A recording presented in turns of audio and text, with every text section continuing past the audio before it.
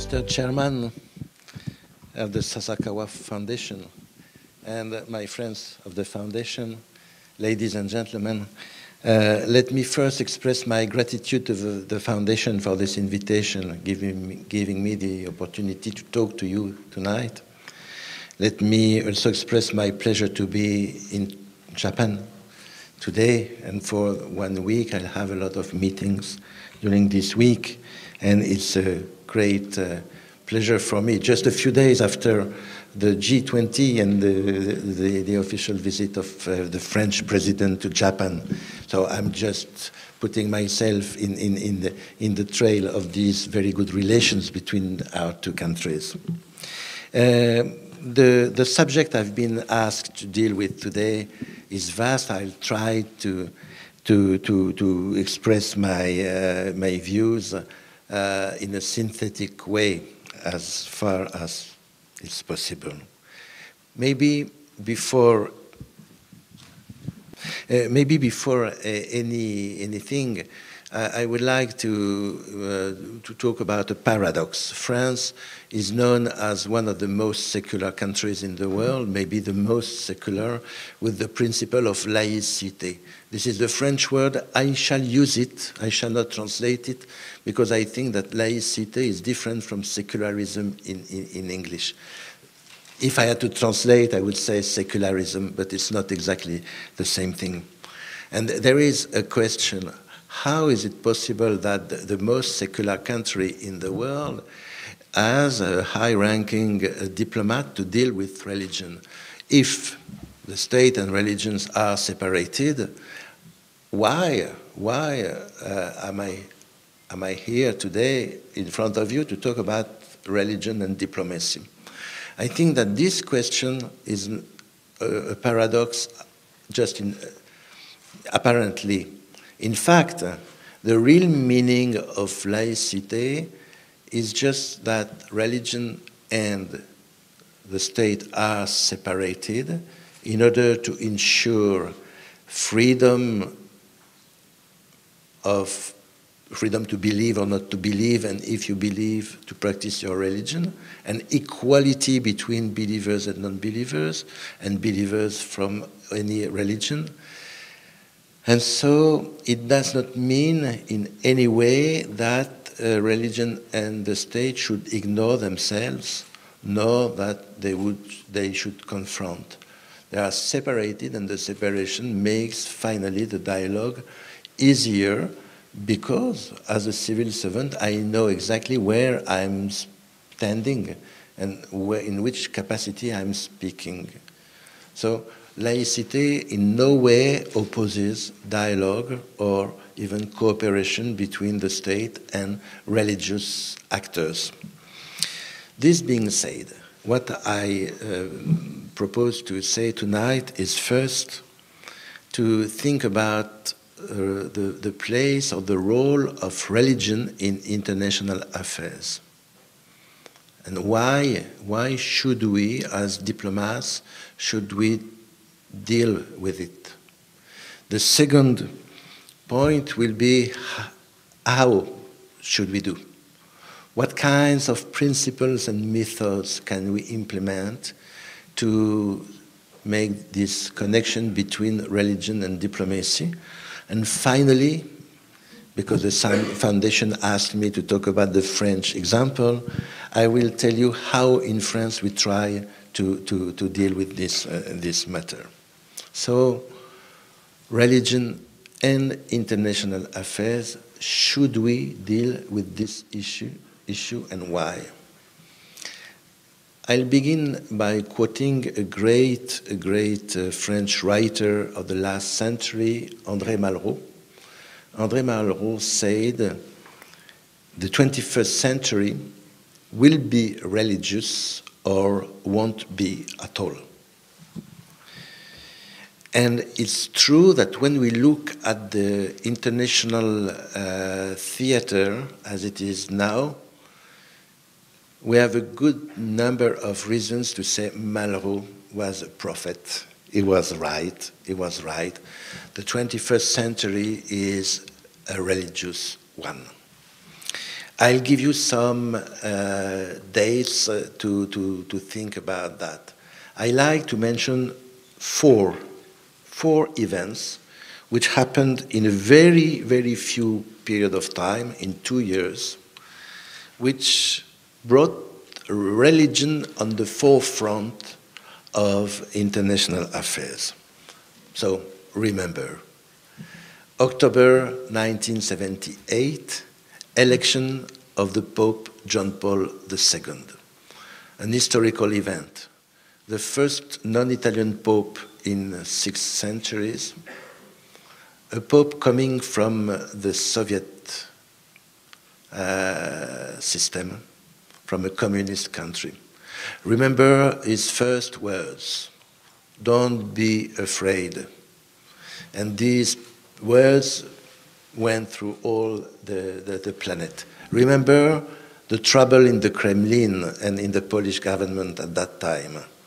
And remember the role, the decisive role that Pope John Paul played in supporting the Solidarność, a trade union in Poland, in speaking for freedom, for human rights, the role he played for the collapse of the Soviet Union, which happened 12 years later.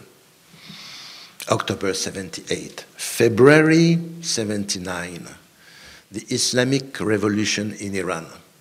For the first time, a big country, very important in the world, proclaimed itself a religious country, Islamic Republic of Iran, for the first time. We have to remember, now it's very common to say that we oppose the Shiites and the Sunnis. But the impact of the Islamic Revolution of Iran was broader than the only Shiite world. It played a role in Lebanon with the creation of the Hezbollah, but it played a role in all the Muslim world. It even inspired Muslim Brotherhood in Egypt. The Brotherhood did exist before, but there was an example given by Iran. So it's possible to create a religious state. It's possible to base a policy on the motto, the slogan, Islam is the solution. As if religion could be the solution to pollution, to unemployment, to health issues. But this idea changed the Islamic world and changed our look from the Western side. I'm speaking from my European position, and the Islamic side. 10 months later, January 1980, the Soviet military intervention in Afghanistan. It was the military confrontation between a religiously inspired armed movement and one of the two military superpowers, the Soviet Union. Remember, that's the time and the context where Al-Qaeda was created, where the international jihadist ideology was founded. I'm not saying that it did not exist before, but the constitution of this ideology in the modern time took its roots in the Afghan conflict. And at the end of November 1980, maybe it can be a surprise, but there is a fourth event I want to mention, which is the election of Ronald Reagan as the president of the US. Why do I mention this event? Because for the first time in a presidential election in the US, it was very clear that the religiously inspired rightist movement in the US can be very influential. And it never ceased from that time. And when you look at now the domestic American theater, political theater, you see how strong what I call the evangelical or neo-evangelical rightist influence can be on American policies. So I quote these 4 events because in 2 years, in Iran, in Europe, in America, you see the religious factor who is playing a decisive role. And now, in the last 40 years, what happened? What is the situation today? I'm not exhaustive, and I just quote examples. Islamic fundamentalism is there. Islamist jihadism is there and very active.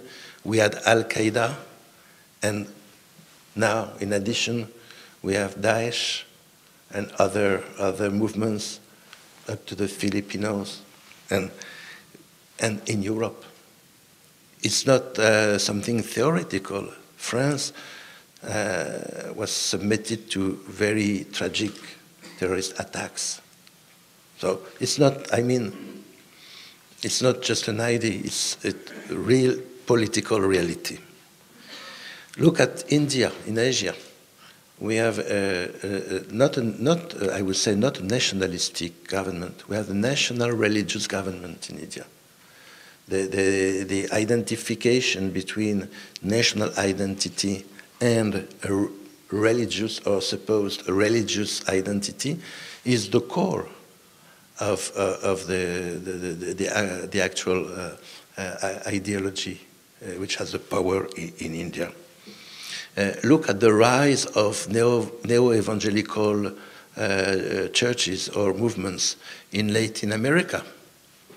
A country like Guatemala, I visited last year. Guatemala, 50 years ago, was 100% Catholic. Now it's 50% Catholic and 50% evangelical. It completely destroys the balance of the population, including the constitutional framework, which proclaimed that Catholicism was a state religion. It's not a problem if the population is 100% of this religion. It's not the case anymore. By the way, it brings also foreign money channels. It creates a more sectarian approach inside the society, because many of these movements are not in favor of interfaith or interreligious dialogue and cooperation. And look at Brazil. The last presidential election was made by the shift of the evangelical churches to support Bolsonaro, who joined them from the Catholic Church. He was first baptized in. So, I mean, I could mention the rise of political Buddhism in Myanmar or in Sri Lanka, and many other examples. Madagascar, where the presidential election is made with a very strong interference of the churches and so on. So I think that though these analysis that we can make about the present international situation will comfort the idea that there is a return of religion. And this is a subject for philosophers.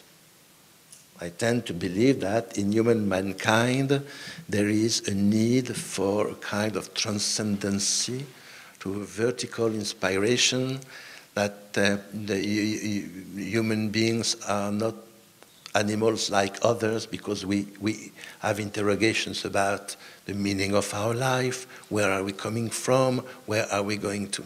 This is philosophy, it's not diplomacy. So the diplomacy can just take into account that this religious reality does exist and play a role in international matters. For me, I have another interrogation. Is there a return of religion? I'm not sure. to be frank. I am not sure. Because this would suppose that religion has disappeared. And when we look at history in detail, we can see that it did not disappear. But it's true that the West, I'm speaking for Europe, probably, I don't know Japan very well, but probably it may be also said about Japan. The modern scientific, technological societies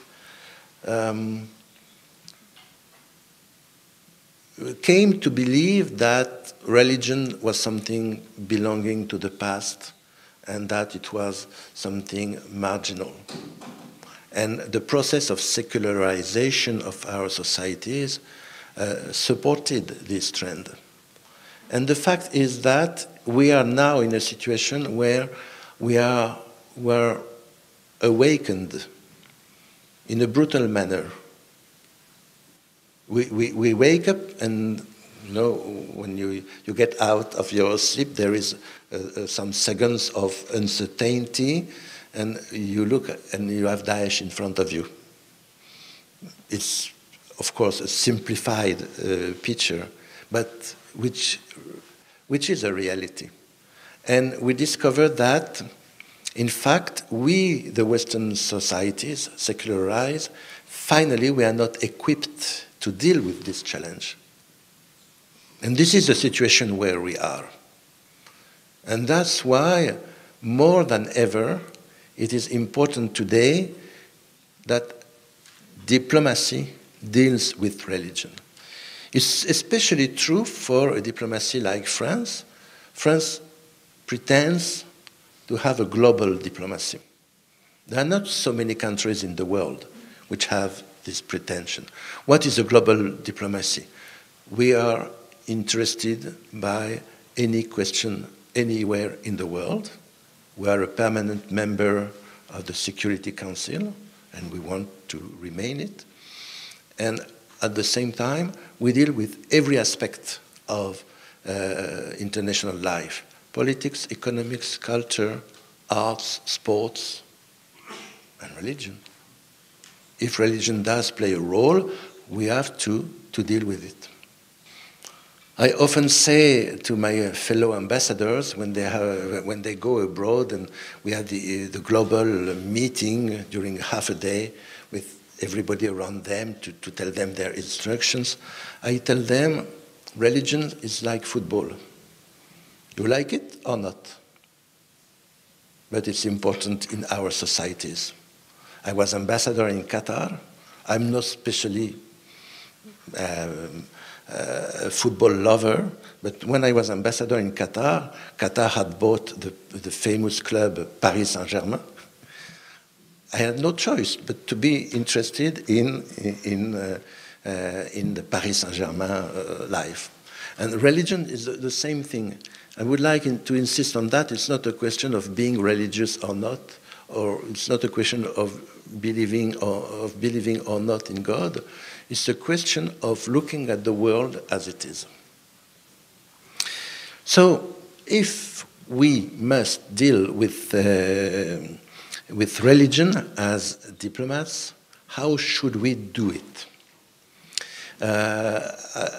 Once again, I shall not be exhaustive. I just want to give some indications, some food for thought, as we say in English.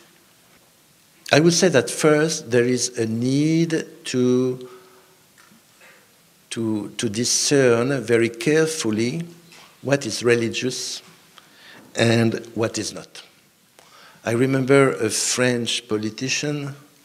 He was a member of parliament, and he had just discovered that in Islam there were Sunnis and Shiites.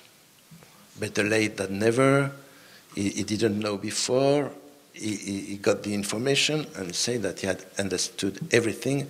And he told me, now I understand the world. Everything is about Sunnism against Shiism. I'm polite, so I didn't say any comment, but it was difficult for me to understand how this could explain the Rohingya case in Myanmar, or the Marxist rebellion in Colombia. So I think beyond this joke based on a real case, we have to be careful. It's foolish not to take into account the religious factor, because it means that you will misunderstand the situation. You will under-evaluate what religion can inspire to the people, for the best or for the worse. You will misunderstand the roots of some conflicts. You will not use some actors who can be peace actors. So it would be a very strong mistake. At the same time, it would be a very strong mistake to believe that everything is religious. And so it requires an analysis work which has to be very, very fine, very detailed. I'll give you some examples. I've been posted in Jerusalem for 4 years, and I can tell you my conviction that the Palestinian issue is not a religious one. It is a political one. It's not a question between Jews and Muslims. It's a question between Israelis and Palestinians. And among the Palestinians, you have Muslims and Christians. But it would be foolish not to see that there is in the question of Palestine and Jerusalem a religious dimension. As my friend, the former Catholic Patriarch of Jerusalem, Michel Sabat, used to say it, the question, the mathematic equation of the conflict is simple: one land, two people, three religions. So it's interconnected, but the roots of the conflict are political.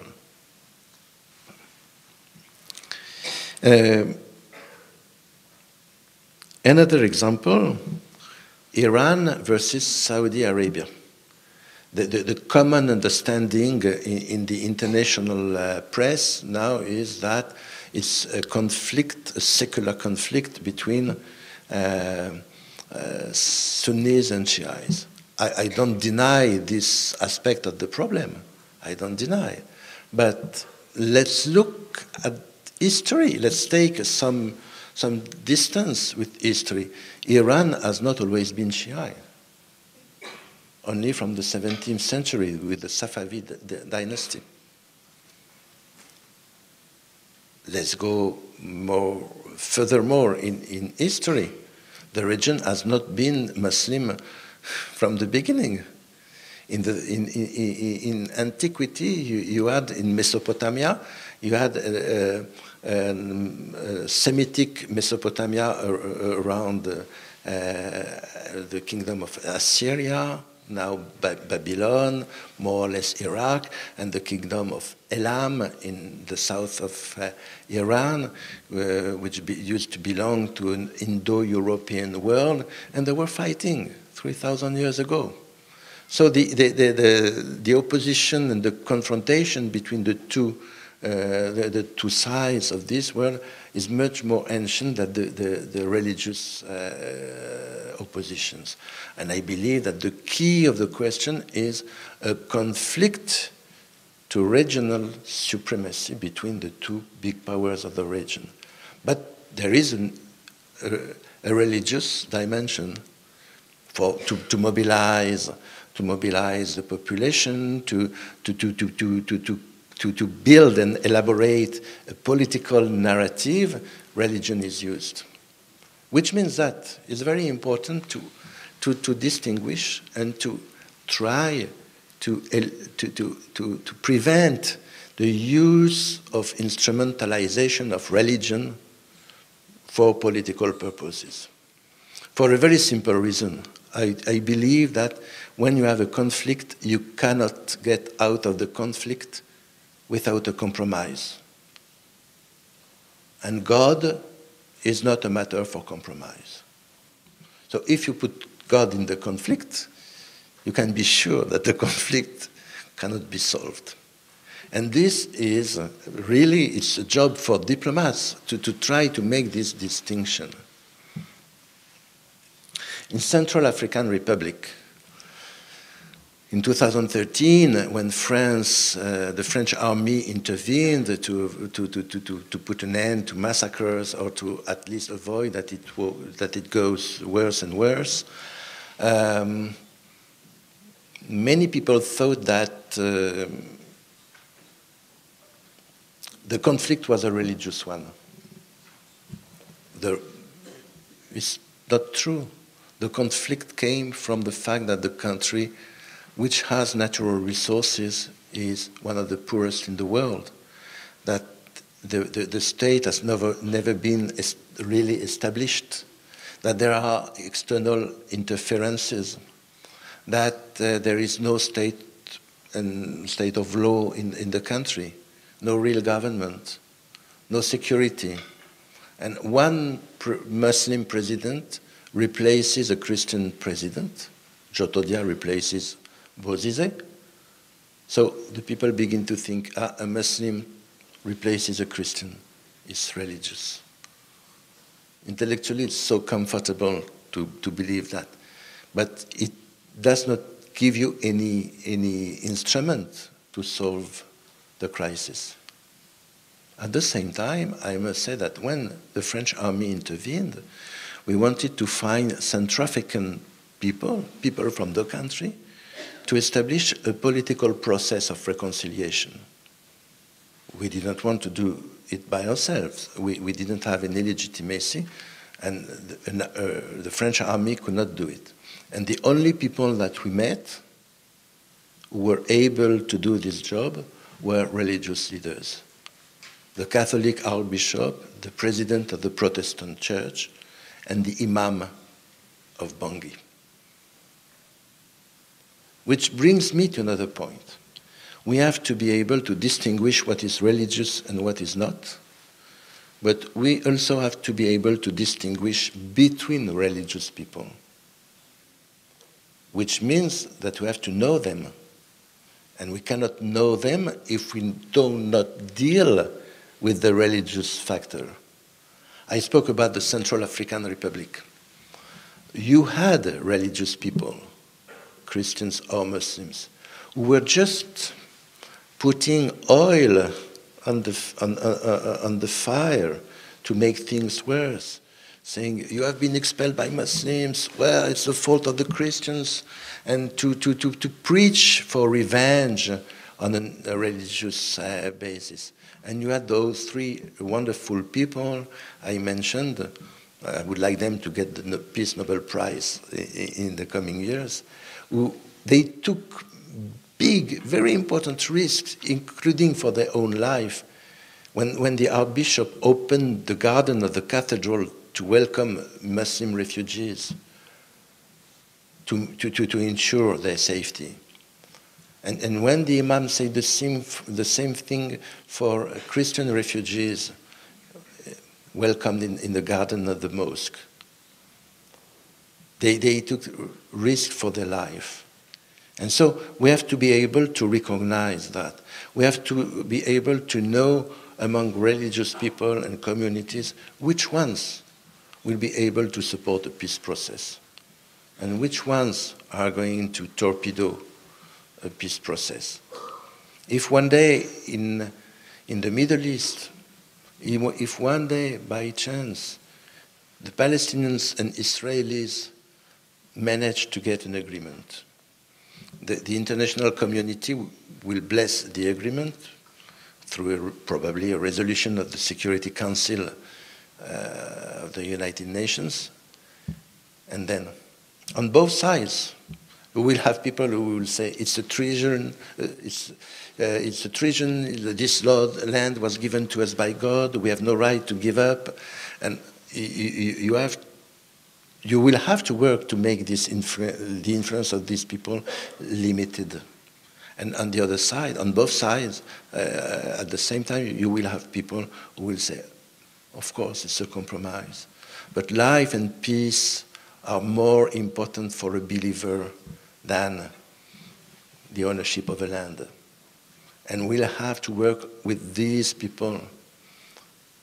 What we shall be unable to do if we have no acquaintance, familiarity, knowledge with the people, with the religious people.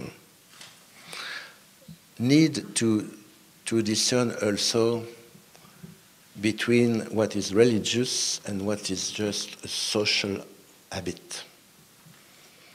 I've been ambassador in Qatar, and I could see how the society, which is a Muslim, Bedouin, very conservative and traditionalist society, lives.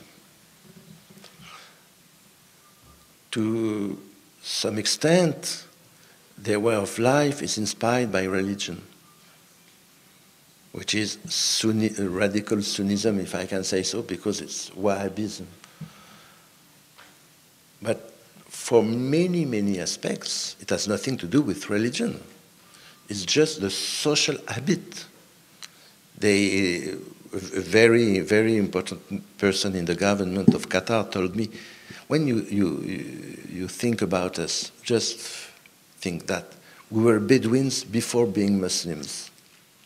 And these social traditions have been perpetuated in history. And people tend to believe that they behave that way because it's a religious prescription, which is not the case. So it's very important because the challenge for every society today is to remain itself, to keep its way of life, but in a way which is compatible with modern world. I remember a discussion in Paris with a Salafist militant who was very, very aggressive, and he told me, I am a Muslim, I must live like the Prophet. And he made a trouble in the subway in Paris, so that somebody ring the alarm ring. The train was stopped. The police came. There was a fuss, and he was saying, "I must live like the Prophet, and I'm not allowed to do according to my faith." And somebody just asked him, "Are you sure that the Prophet was using the metro?" So once again, behind this joke, I think that there is a real question which is reason, which means a real and objective expertise. And it will be my last point under this chapter, expertise. But do our societies have it? I doubt. I doubt. And you know that when a diplomat says perhaps, it means no. So I think that it's a challenge for our societies in France, in Europe, but not only. I travel a lot in the Muslim world, and I see so much ignorance about religion, including sometimes with very religious people. And ignorance, the French philosopher Régis Debray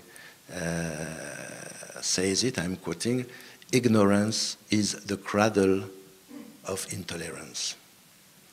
So we need to recover religious literacy. Once again, it's not a question of believing or not in God. This is a private matter. But we need to understand. France is a country of Christian tradition. If you go to the Louvre, a good number of the pictures are religious ones. But if you don't understand who is standing on the cross, you will not understand just the meaning of the picture. If you see a baby in a very poor environment, and you are not able to identify that it's the nativity of Jesus, you will not understand. It's a question of culture. And so I think that there is a big need, requirement for a better culture. Now, still 5 minutes? 10 minutes? Okay. How does France, the secular country, the country of laicity, try to deal with that? Try. Because I think that we have to be very humble in front of these questions, and I do not pretend that I'm bringing to you the solution, the universal one. I'm just trying to share, I'm happy to share my modest experience, and maybe to share with you the best and the worst things that we get from our experiences. As Chairman Tanaka said before, France is, he said, the only one, I would say, maybe the only one, for sure, one of the very few countries where there is a high-ranking diplomat dealing with religion. It's a paradox. I told you that for me it's not a paradox. There is a logic. So this is a position of advisor for religious affairs. Interesting to know, the position was created in 1920. So next year I shall celebrate my centennial, and it will be interesting to think about it. Interesting to see that it was created just a few more years after the establishment, the proclamation of laicity. For centuries, you had lived with the system of a concordat, you know, a concordate between the Holy See and the state, and that's it. And now, if the state is religiously neutral, there is no state religion anymore. We have to create a new kind of relations between the church and the churches and the government. And that's why the position of the conseiller advisor for religious affairs was created for. Second remark, the originality of this position is that we try to deal with religious issues as a global item. I have some counterparts who are ambassadors for freedom of religion. It's only one aspect. I work on freedom of religion, but I work also on this challenge to understand the religious dynamics in the world and to speak with the religious leaders and to the religious communities, because you have religions where you have communities but no leaders. So today, in the 21st century, I can say that my missions are in the number of 3, to simplify. The first one is to advise the Minister of Foreign Affairs and the colleagues of the ministry about religion. It begins by giving information, explanation, in a way which is understandable by somebody who has very little time to give to this question.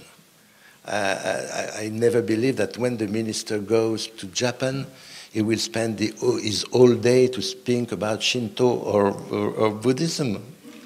But he wants to have a small paper, very clear, explaining, by the way, what is Shinto? If you ask French people, I'm not sure that a good number will be able to answer. So we have to provide an expertise. And France is very much engaged for the Christians in the Middle East.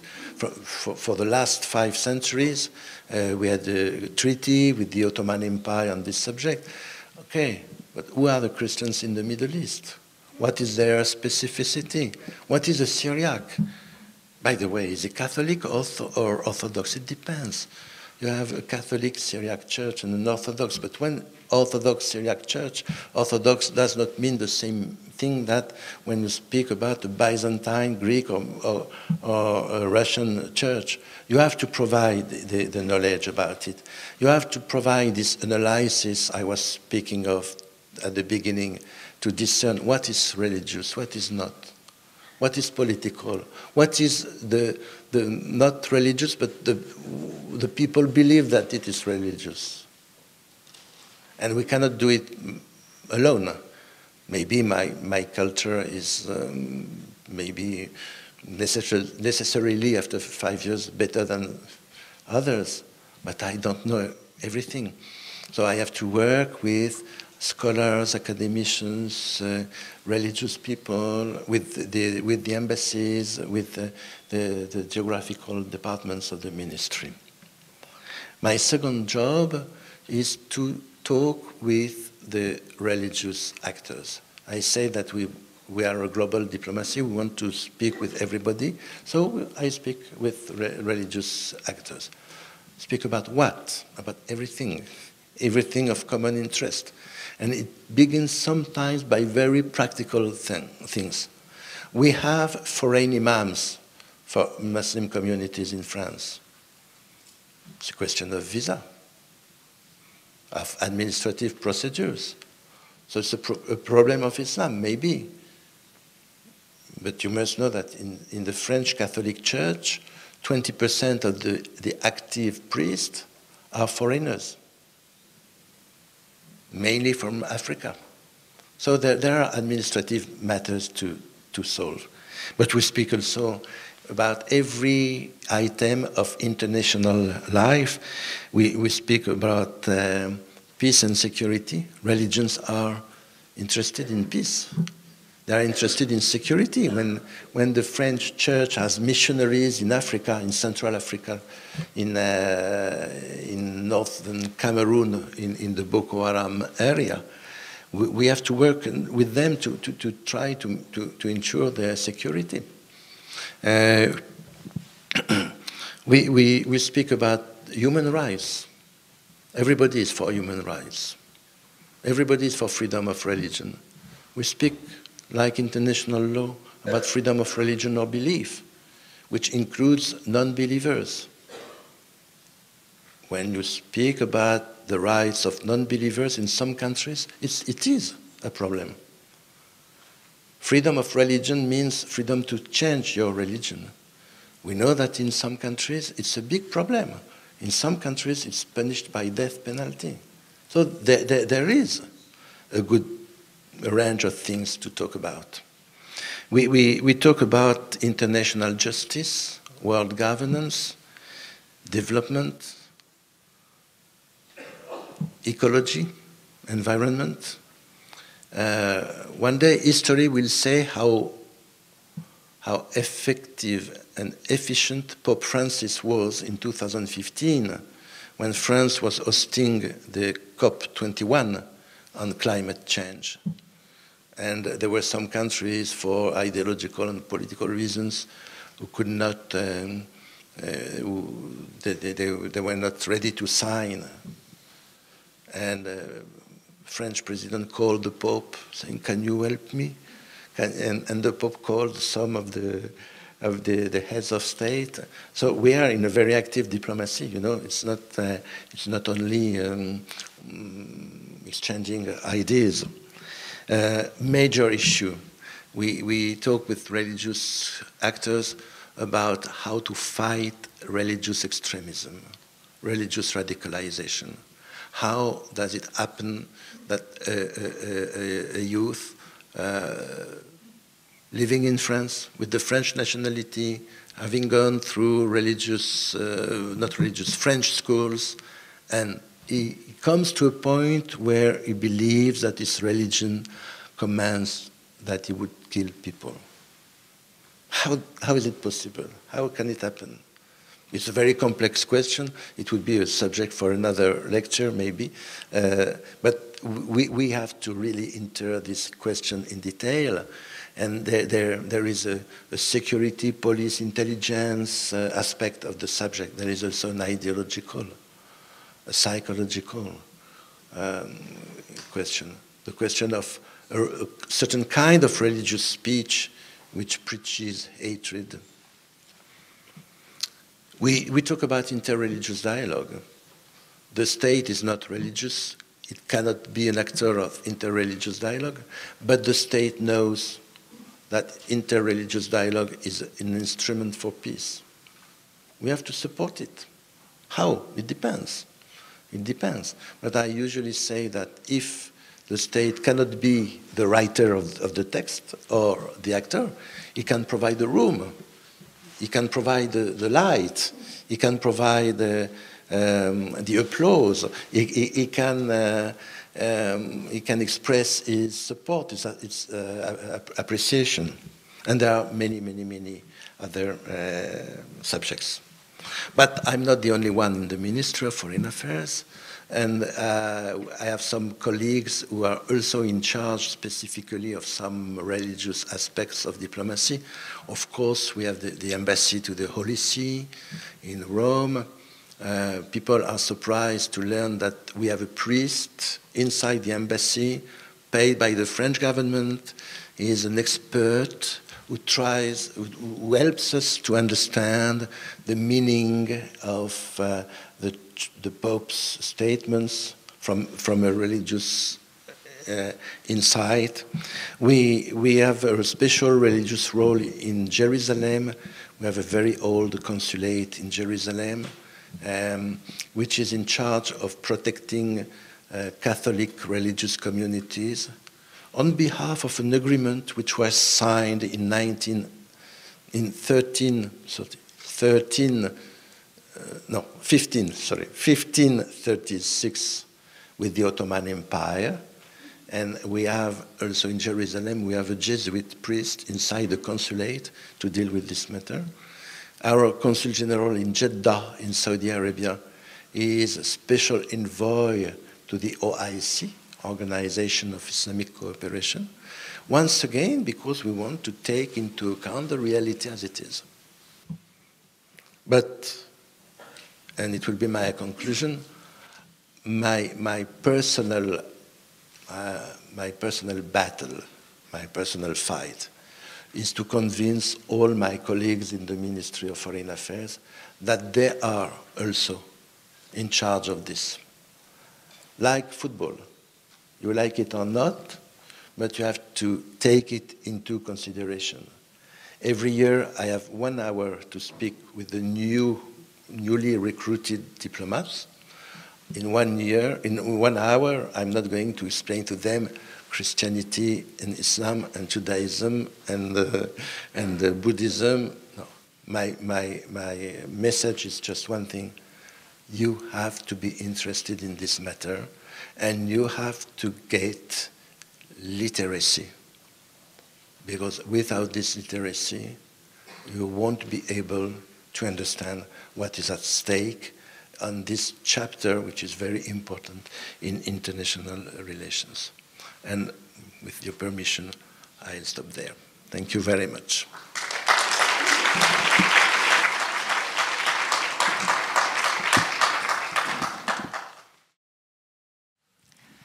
それでは大変お待たせいたしました。これからパネルディスカッションに移らせていただきたいと思います。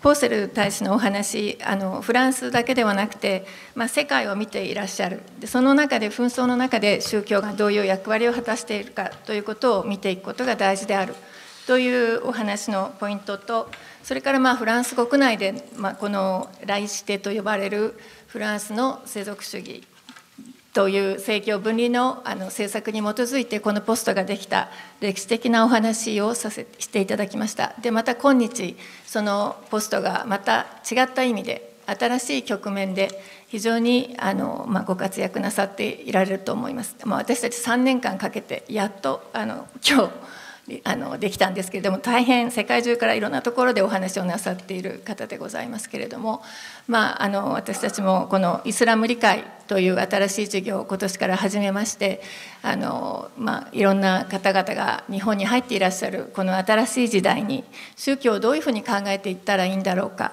という意味で、フランスを先行事例の一つとして3年前からいろいろと教えていただいております。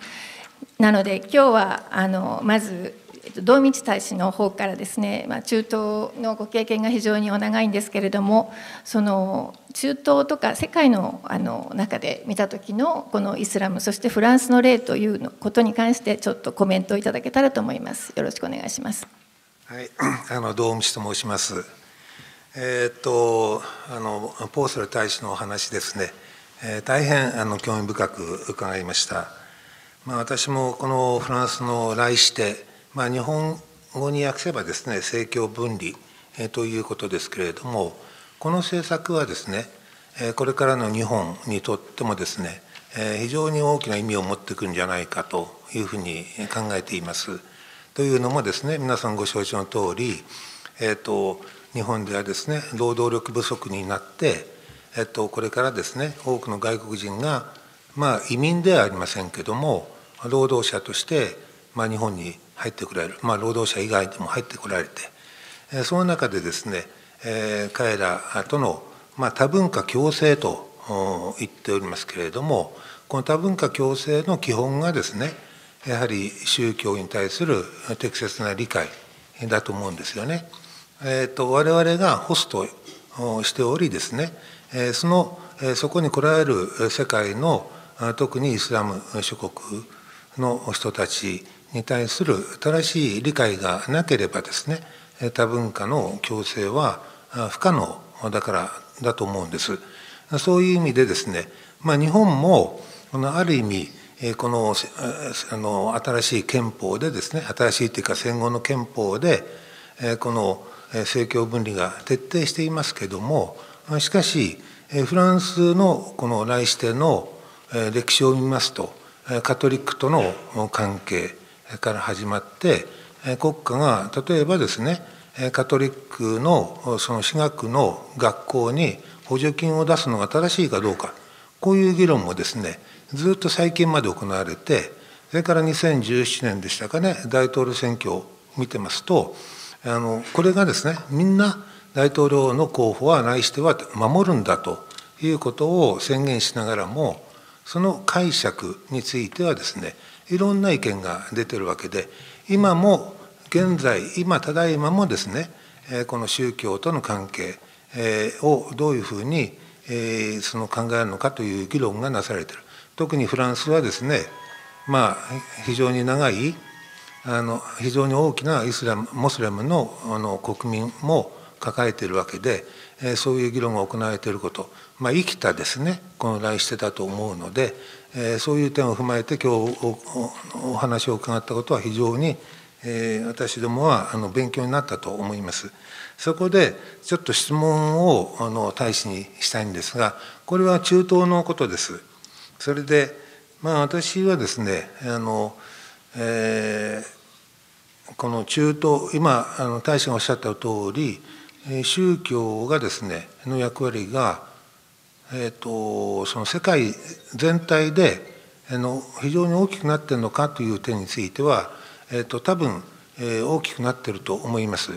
特にアメリカの福音主義、トランプ大統領の下でですね、中東ではあとネタニヤフ、それから今までですね、アルカイダがとの戦いがですね、イスラム国というものもですね、生んだと。それから2000ということがあるわけですけれども、私はですね、2003年、要するにイラクとの戦争ですね、この時に、ブッシュ大統領だったと思いますけれども、中東にはですね、中東諸国を全部民主化するんだと。100年かかってもそうするんだと言われたわけですね。それで2004年に、2003年にフランスのエビアンサミットがあって、2004年にですね、アメリカでサミットがあった時に、G7、つまり日本も含めてですね、賛成してくれと言われたわけです。その時にですね、シラク大統領が、内々つぶやいてるのを聞いてたんですけども、中東諸国はですね、アメリカがそんなこと言ってることに対して、じゃあ自分たちの国をですね、アメリカは潰すつもりなのかと言ってですね、特に王国はすごく怒ったわけですね。で、シラク大統領もですね、なかなかその中東諸国が表面的にサインしていると言ってもですね、本気ではないだろうとおっしゃってたのをですね、覚えてるんです。それでですね、それから10年経たないうち、2011年にアラブの春が起きて、それでですね、チュニジアで始まったわけですけれども、エジプトの例ではですね、このイスラム主義者がですね、政権を選挙で取ったわけですね。しかしですね、2011年に政権を取って、13年にはですね、軍のクーデターによって壊滅していくと。それでですね、この中東はですね、この話はいろんな意味を持つんですけども、一つはですね、中東諸国において、大使もおっしゃった通り、特にヨーロッパの諸国、それからアメリカがですね、非常に大きな影響力を持って、お互いにその相関関係を持っていたっていうのは事実だと思うんですけれども、ヨーロッパ諸国はですね、この、中東の民主化を支持すると言いながら、実際にはイスラム主義者が政権を取るのを快く思わないんではないかということがですね、ずっと言われてきたと思うんです。それで率直な質問ですけども、それについてどういうふうなお考えを持っているのか、それからですね、イスラム国ができた時に我々みんな驚いたんですが、最初はイラクとシリアだけだったんですね、戦闘員は。しかしそれが80カ国以上からですね、若者を集めたわけです。で、どう見てもですね、破壊と殺戮を希望する人たちが入ってきた。これは何なのか、これはどうしてそんなことが起きたのかとお考えなのか。つまり、そのですね、私はこの2つの質問はどこかでつながっているような気がするんです。だから非常にですね、この話は難しい話だし、人によって答え方っていうか考え方は随分違うんだと思いますけど、この大使がですね、せっかく長年のこういう歴史経験をお持ちなので、個人的な意見でも構わないんですけれども、教えていただければと思います。はい、道道大使ありがとうございました。では続いて、NHK 二村解説委員にコメントもしくはご質問いただきたいと思いますけれども、二村さんは中東だけではなくて欧州もずっと見てらした方で、イスラムにも学校で教えてらっしゃるとも聞いておりますけれども、その広い観点からお話しいただけたらと思います。お願いします。はい、私が今日ここに来ているのももともと中東を、やっていたものとして、またヨーロッパで、イスラムの世界というものを見ていた、取材したということで今日ここに、座っているんだと思いますけれども、ポーセル大使のお話で、非常にお話をいただく前にそもそもですね、外務省の中にこうしたポストがあって、しかも宗教問題を担当する、そして外務大臣あるいは外務省職員にそうした情報を提供したり、事情を説明する、さらにはその宗教界との対話を進めているというお仕事ということで、非常に興味深く伺いました。特に日本を含めてほとんどの国でそうしたポストがないのではないかなと、世界を見て分析する上でやはり宗教という側面も非常に考えなくてはならないんだなと、私たちこれ日本にとっても非常に重要なことではないかなというふうに思いました。でフランスというとですね、やはり私たち日本人の中で一番イメージとして、もちろんその来日で、の原則というものもあるわけですね。教会とその国家の分離、今ではそれがもうイスラム教も含めてもう宗教を持ち込まないということだとは思うんですけれども、それが逆に、日本でのニュースではよくありました。2004年には学校でヘジャーブを着用を認めないということもありましたし、2011年ですかね、ブルカニカブを公の場でも禁止するような動きも出てきましたし、つい最近ですと、ブルカとビキニですか、ブルキニの着用を禁止するといったように、フランス国内では非常にそのイスラム教徒に対して厳しい政策というものが打ち出されてきたというのが、私たちは非常に強くニュースとしてはニュースで聞いているわけですね。また最近ではやはり国民連合などによる反移民反難民の動きというものが非常に強く出ているわけです。でここから先質問になりますけれども、先ほど大使はフランスの哲学者が無知は不寛容のゆりかごだというお話をされました。これ非常に興味深く伺ったんですけれども、今のフランスではそうしたことが果たして逆にこの排除することによって他者への理解が進んでいないのではないかということも思うんですね。無知は不寛容のゆりかごということで、逆にこの宗教を持ち込まないことが、異なる宗教異なる文化への理解の妨げになっているのではないかという気もするんですね。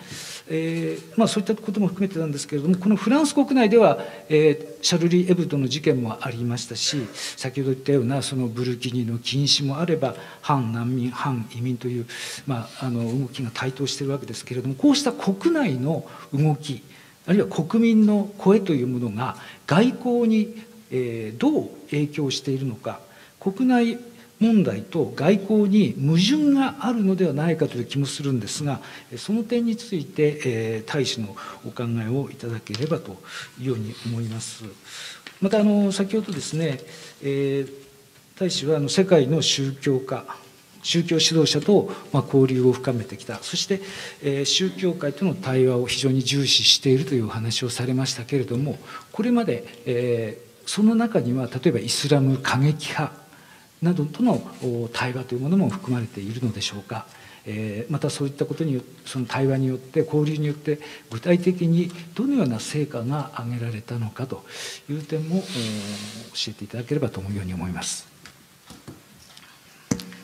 はい、二村さんありがとうございました。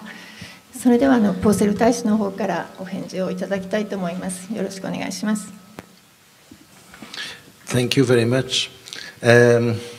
I feel a little bit embarrassed because I don't know how I can manage to answer all the questions included in those two questions. I'll try my best. First, I'm very happy to hear Ambassador Domici,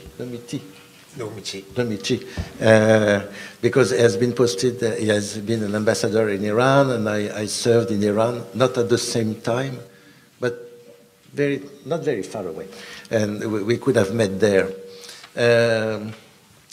The Middle East. I spent my diplomatic life in the Middle East, or in Paris on the Middle East. It's a fascinating region. Sometimes people tell me, you are an expert, and I said, no, I'm not an expert, because the more I know, the more I know that I don't know. The region is very complex, and we have to keep this in mind.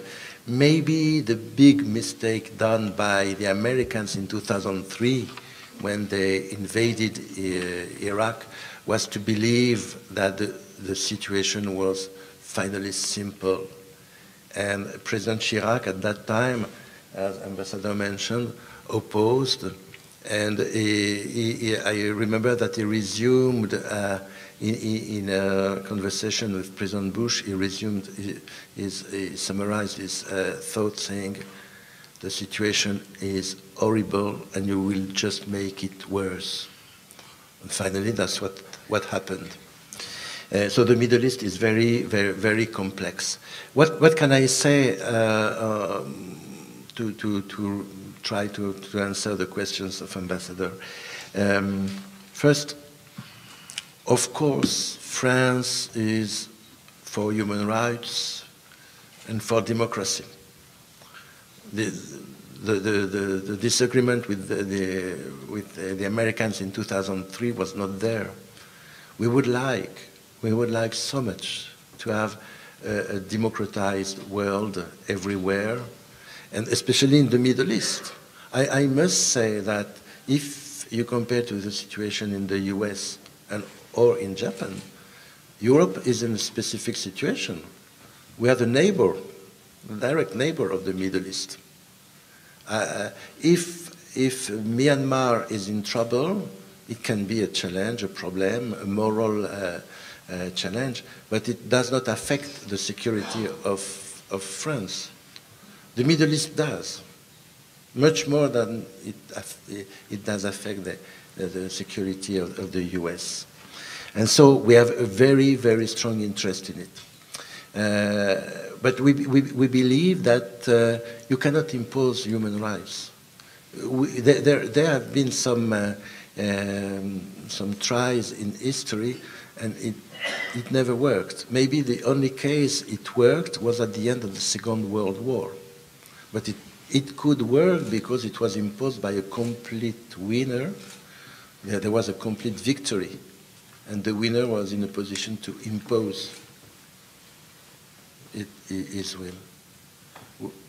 This situation is not at all the same in the Middle East, and I expect we shall not have the Third World War in the Middle East for the purpose of democracy. It's not the option. So the solution is to have the only way is to have the solution coming from the people. But it takes time.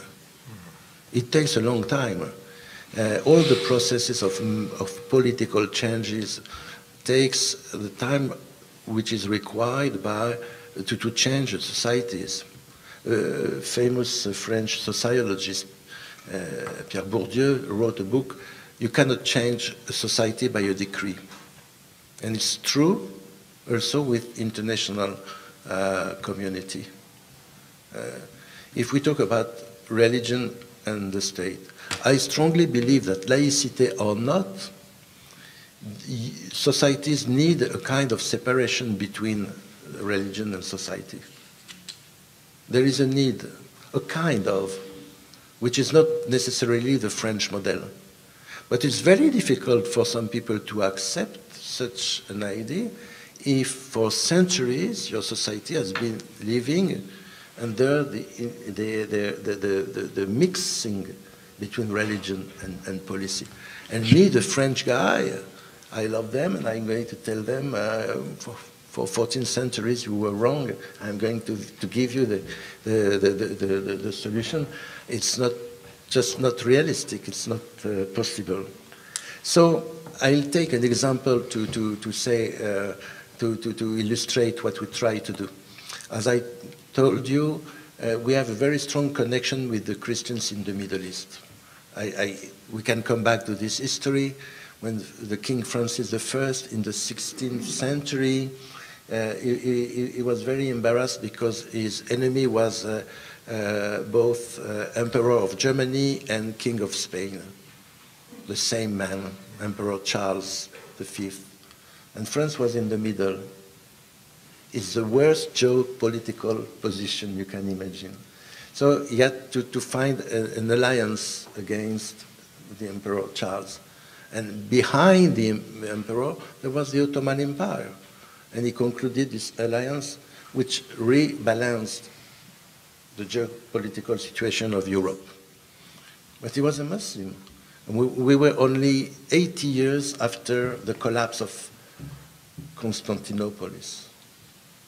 So when talking about the Ottoman Empire at that time in Europe, you were talking about the devil. And the king managed to get something, the right and the responsibility of France to protect the Christians in the Middle East. So when criticized, he said, yes, I signed with the Muslim Sultan, the Ottoman Emperor, but I am now able to protect the Christians in the Ottoman Empire. And for 5 years, France was very much involved. In 1860, France sent military troops in Lebanon to stop massacres against Christians in Lebanon. We cannot do it that way anymore.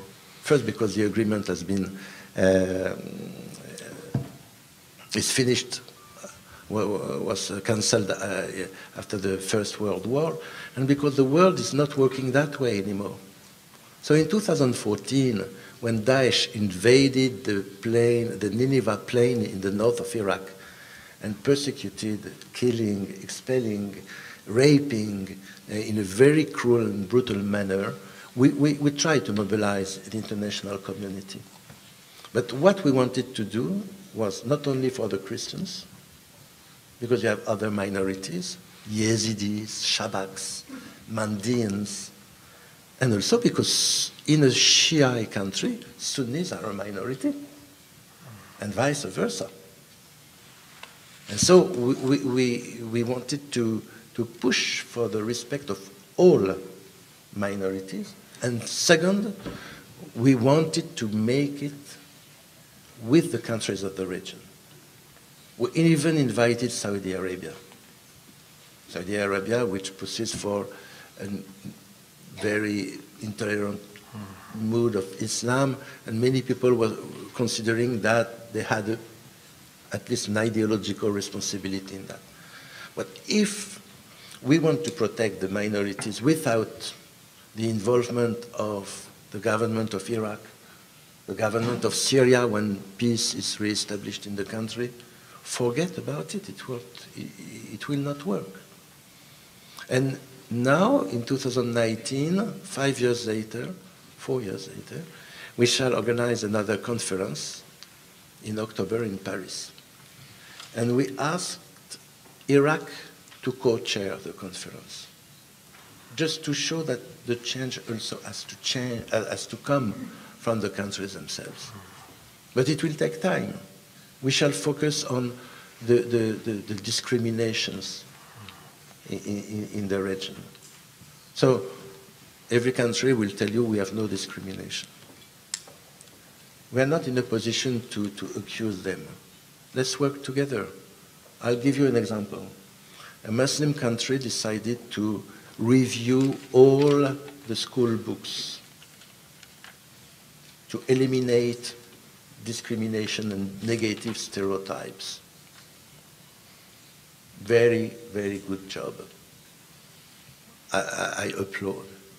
They just thought that mathematics books, there was no problem. It's just mathematics, you know. So, 1 year when the exercise was finished, somebody said, look at this mathematics book. It's an exercise. It begins like that.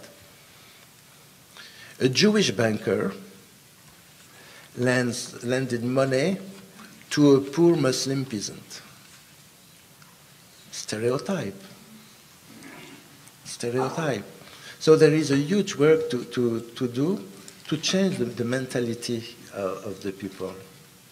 And I think that the European experience can be useful, because in Europe, in our history, we had a good amount of stereotypes and prejudices. That's what we try to do. Now, laïcité, so many things to do. Laïcité, immigration. So,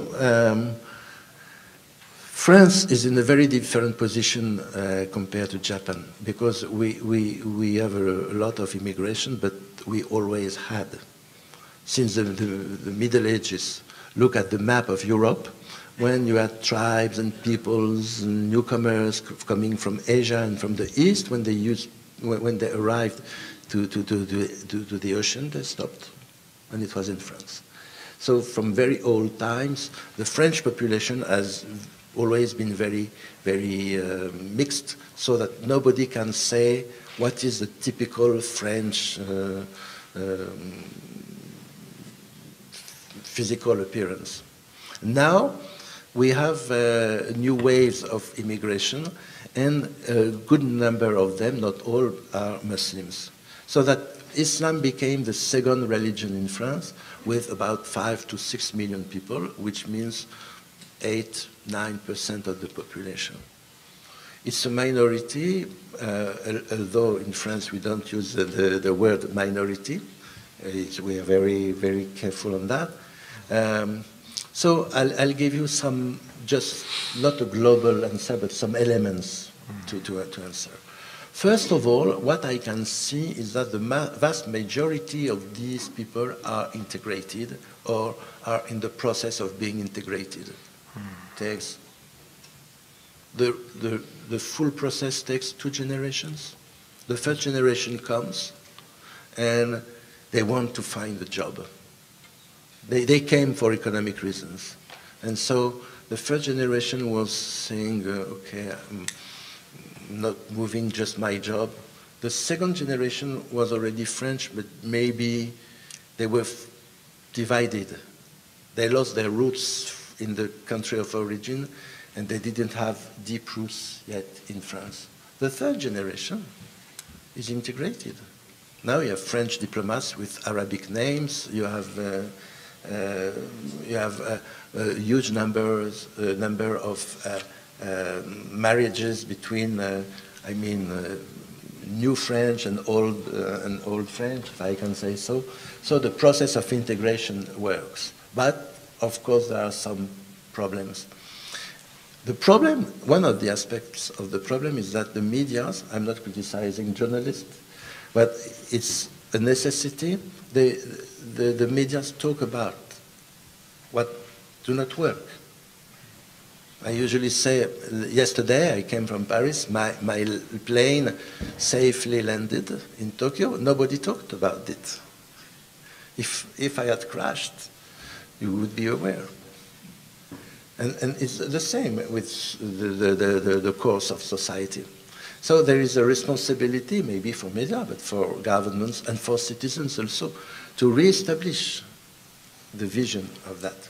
Second point, we 5 to 6 million Muslims. I think the figure is not a scientific one, but I think that we can assume that maybe 50,000 Muslims are radicalized. 50. It's a huge number. It can be very dangerous for the society, and it's a challenge for our security. But it's maximum 1% of the people. And we have to deal with this having in mind those 2 aspects of the question. And once again, there is a responsibility for the government to speak about this with wisdom, honesty, nothing to hide, but nothing to dramatize. Let's take things as they are. In this context, I would say that it will be my, not last, but only 2 things. My comment on laicity is that I think that laicity is more useful than ever. Because what is the principle of laicity? Separate religion and the state so that every citizen will be free and equal, whatever their religious beliefs. And I think that the principle of laicity is important in the integration process, provided that it is understood as a principle of freedom. Does not mean that freedom is absolute. Every public freedom can be limited by law, but limitation is limited. And finally, we want to dialogue with everybody. What about radical Islamists? A difficult question. In 2011, when the Arab Spring happened, the minister at that time, Alain Juppé, said, we're going to speak with everybody, provided that human rights and acceptance of democracy are saved. But the state, which is religiously neutral, will not qualify a Muslim. I have my own opinion. But publicly we shall never say he is conservative, he is a little bit extreme. I don't like this bishop because he's too progressive, or this one is too conservative. It's not a question for the state. The question for the state is the law. Do you respect the law? And the law, you have the freedom of religion, but your freedom will be stopped by freedom of another one. If you want to impose your view, there is a problem of freedom for everybody. And of course, the use of violence is a non-starter. The question is more difficult when it appears that some people can give up violence. When, if they give up violence, when should we begin to talk with them? But there is a time when we need to give a signal of encouragement to this trend.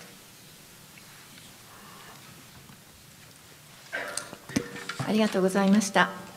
それではちょっと遅れてしまっておりますけれども、皆様からのご質問、コメントをいただきたいと思います。あんまり時間もありませんので、お一人一つということでよろしくお願いいたします。それからご氏名とご所属を差し支えのない範囲で教えてください。じゃあ一番真ん中の。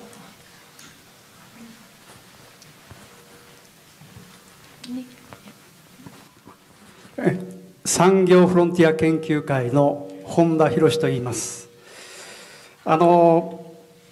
シラク大統領のお話が出ましたけど、非常に繊細な外交をされておりまして、宗教の問題に関しても歴代の大統領は非常に神経を使っておられると思うんですが、リスク回避ですね。イスラムとの例えば原子力発電所に攻撃を加えられるということは、今までフランスではなかったわけですが、事故もなかったわけですが、そのリスク回避に関してフランスの外交団はどのような、対策を取っておられるのか、一問ということなので、また東大寺の別当を務められた森本康生という方、Chief Abbot Emeritus 康生森本、published a paper in French on Islamic system。で、その方の意見によれば、キリスト教の排他主義 exclusion principle of the Christianity というのはつい最近まで改められることがなかったということで、それを改めるためにフランスの政治や外交はどのように努力されたのか、それについてちょっとご意見を伺いたいと思います。ありがとうございました。他にございますか？じゃあThank you very much. My name is Saho Matsumoto from Nagoya City University. I'm an academic. I'm actually expert of the Vatican diplomacy. So your talk is very fascinating. But at the same time, so I know the situation of France and Europe, the religion, the politics and Vatican diplomacy. But you mentioned about the evangelical thing in US. And actually, U.S. also have your position is, I think, religious freedom ambassador or something like. So if you know anything about it, do you have any encounter or exchange with the American representative, and what do you think of that? Thank you very much. ありがとうございました。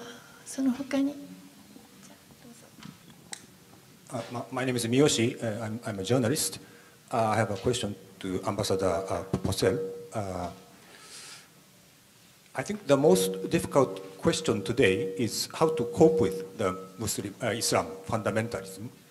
And before, I think there was such an optimistic opinion that Euro-Islam, so moderate and tolerant Islam is possible. But today, such a discussion is not so popular anymore. Rather, the main such opinion as Islam as a religion has a problem. Islam as a religion has very intolerant principles. So Islam as a religion is a problem. How do you think about it? ありがとうございました。ちょっとここでポーセル大使にお答えいただきたい。Okay. Thank you. I shall not comment about the nuclear aspect of the question because it's not my specialty. We have no problem with Islamic people. They are just people like others, and it's very important. I always repeat that we should not deal with Islam only under the security aspect. I lived in Muslim countries, and I tell my Muslim friends in Shia, in Sunni, in Wahhabi, in non-Wahhabi, my experience was wide, and I enjoyed it very much. I have very good friends, and I don't think that there is any, any problem by principle. It happens that today there is an ideology which is not completely new, but which was spread by, as a result of modern ways of communication. You know what we say in French. In France, we say that the biggest dangers for our security are Imam Twitter and Sheikh Google, because on the social networks you find everything, and this can spread the worst ideologies. So we have to deal with this ideology. It's not dealing with religion. It's not dealing with Islam. And I think it's very important. That's why I said maybe 15,000 radicalized people, not all of them ready to become terrorists, but some with, extremist state of mind, but only 1% of the population. And the population is integrated or being integrated. And we have to keep that in mind, otherwise we shall divide the society. And I think that our society, which during centuries has integrated people from different origins, not only can do it, but is doing it. Now it brings me back to the last question, which was a little bit connected to yours. How to deal with fundamentalist Islam. First of all, I would like to say that there is a conceptual difficulty. What is moderate Islam? What is radical? What is fundamentalist? Would you ask? Would you go to the church and ask the priest, "Are you a moderate priest or not?" No. And it's not a question which goes to mind for others. So the question is raised because there are some fundamentalist movements which are using violence. And I think that the question is there. If somebody wants to have a bird like this because the Prophet had the bird like this, and it is his choice, well, I think that if I was him, I wouldn't have the bird like this, but it is his choice. He will have to comply if he is in the army and the military regulation says no bird in this army. But it's not a problem. The problem is the use of violence. So what is the mechanism which brings people to think that their religion commands them to use violence? This is what we have to work on. Is Islam intrinsically violent? Well, there are big debates. Personally, I don't think so. I don't think so, because if I thought so, it would be in contradiction with the quality of my friendship with so many Muslim believers. So there is a contradiction. Now, prejudice against Islamic people. I just saw the American example, so I'm just interested in risk management of French system. if you want a conference of risk management for nuclear power plants, I'm not the good lecturer. I'm going back to what I was trying to say. The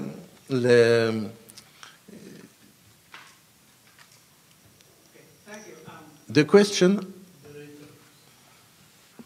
the question is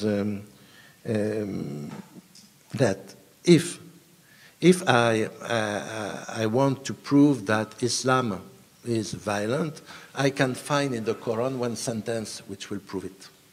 In any tradition, you can prove this kind of things.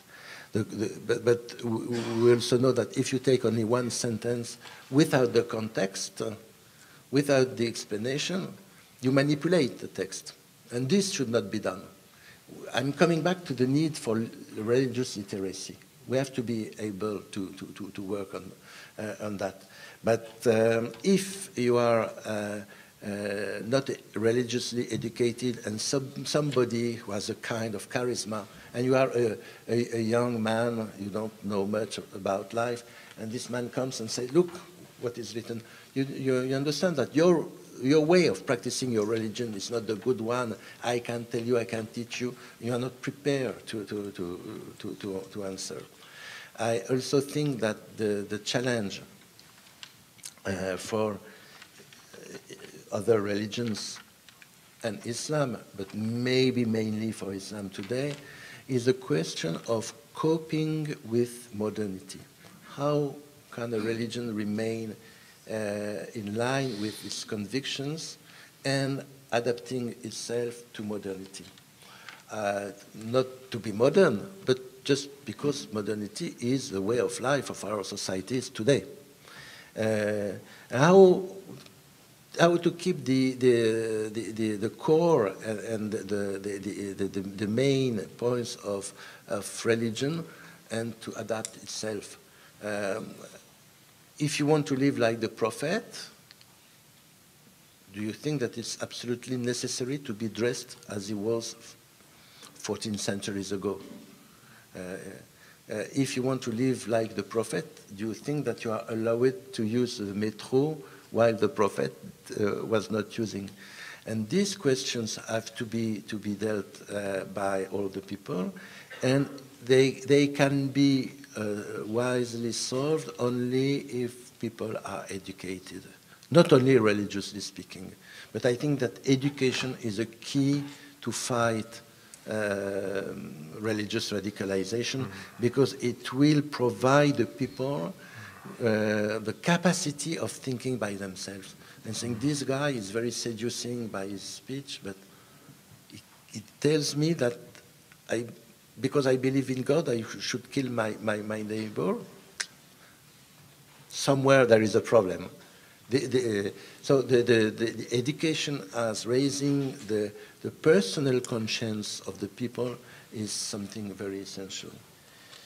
The evangelical Americans, I'm ready to talk with all of them, with everybody, not only in America, but also in Africa.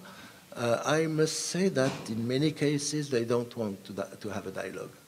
In many cases they are locked in the certainty to be right and to be the owner of truth. And many of them are not open to dialogue. But if they are, I always ask, as I asked our embassy in Tokyo, I told them, provide me with many meetings, and I'm ready to meet everybody, because I want also to understand them, and also to tell them that France maybe is not exactly what they believe we are. ポーセル大使ありがとうございました。すいません、もう時間がかなり過ぎてしまいましたので、皆さんたくさんご質問いただいてるんですけど、今回はここで閉会ということにしたいと思います。パネリストの皆様ありがとうございました。それからポーセル大使ありがとうございました。